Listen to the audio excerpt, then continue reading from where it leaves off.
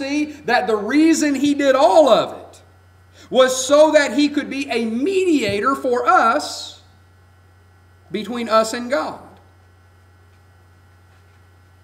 He's a great high priest, because there is no greater mediation between God and man than that is provided by Christ. Only Christ knows the nature of God, the divine nature, and the nature of man. Only Christ can be our ultimate mediator to God. And so He is our great high priest. And notice what He says. Seeing that we have a great high priest that has passed into the heavens, Jesus the Son of God, let us hold fast our profession or confession. So now He's the apostle and high priest of our profession. And because He is our great high priest, because He has ascended into heaven to mediate between us and God by giving the mediation of His own blood to pay the price for our sins, we are exhorted to hold fast our confession of Christ. Our profession that we live for Christ.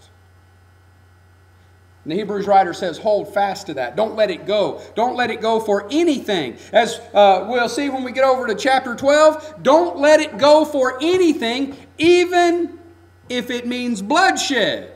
Don't let it go. Hold fast to it. Our great high priest. As we go on, we see over in verse 15 of that same chapter, for we have not an high priest which cannot be touched with the feelings of our infirmities, but was in all points tempted like as we are, yet without sin. So in chapter 2, verse 17 and 18, we see the merciful and faithful high priest. In chapter 4, verse 15, we see the sinless, sympathizing high priest. He faced the same things that we face. He lived this life in the flesh. He faced the lust of the eyes, the lust of the flesh, and the pride of life, just like we do. And John says in 1 John chapter 2 that that's all that is in the world. And so when the Hebrews writer says that he was tempted in all points as we are, well, that's all that's in the world. The lust of the flesh, the lust of the eyes, and the pride of life. And he was tempted with the lust of the flesh, the lust of the eyes, and the pride of life. Yet without sin. He can sympathize with us. He can have compassion on us. Because He knows what we face. He is our sympathizing high priest. As we go on over to chapter 5, in verse 1, and then in these following verses, we see that He is our divinely appointed high priest. He was made our high priest by God.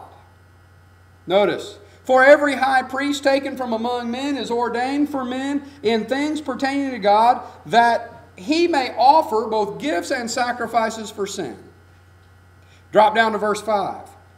So also Christ glorified not Himself to be made an high priest, but He that said unto Him, Thou art my Son, today have I begotten thee.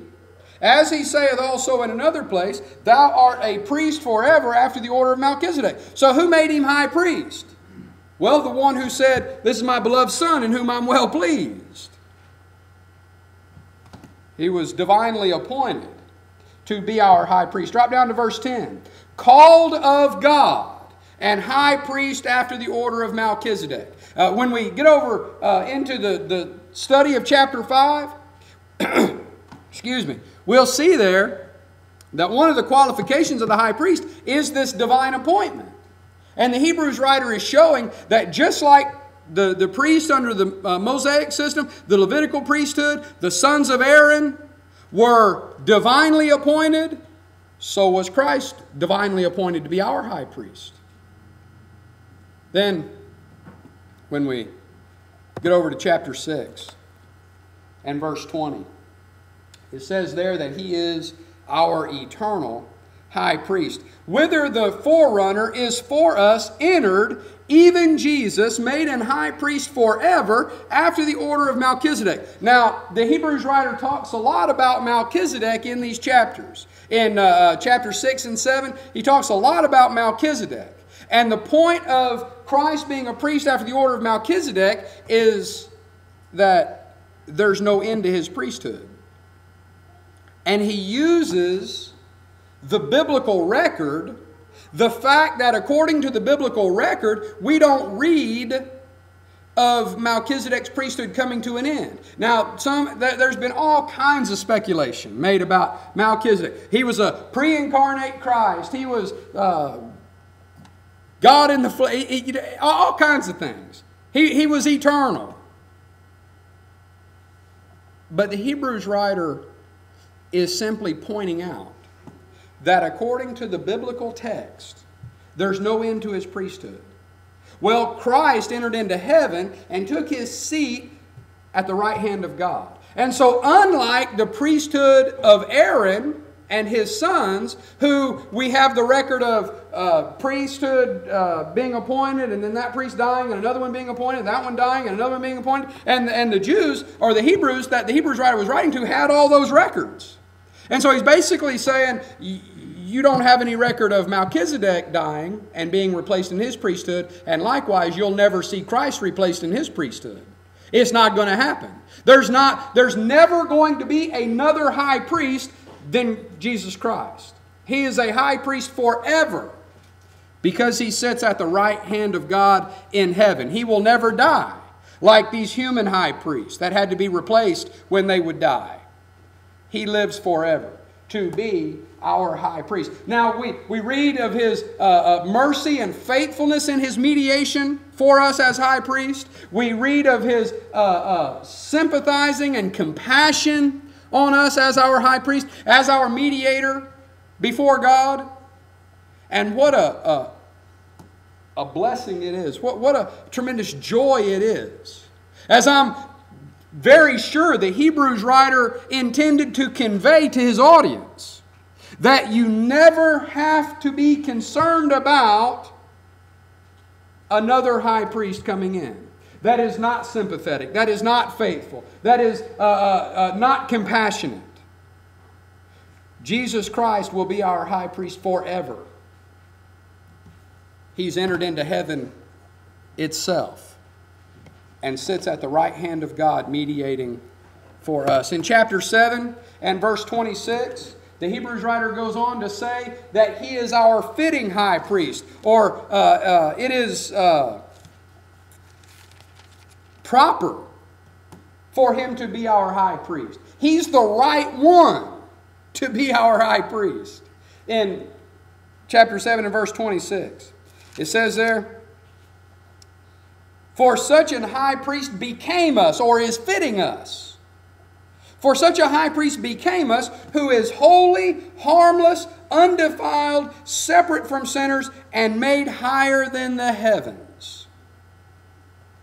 And so he is the right high priest for us.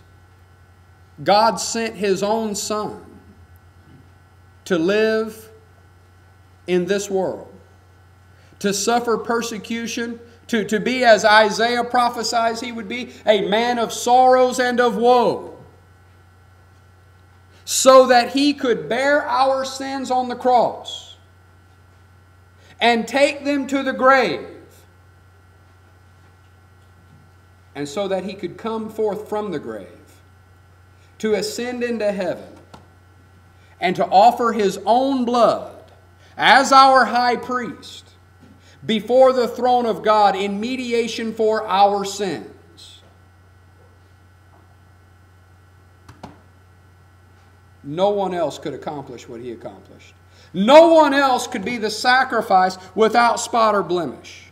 We could never offer for ourselves an adequate sacrifice for our own sins. Only he could do that. Only he could be the right one to do that. Only he could be the fitting one that would become us to do that. And he serves in his role as our high priest, having offered his own blood for our sins. He is our ever effective high priest. Over in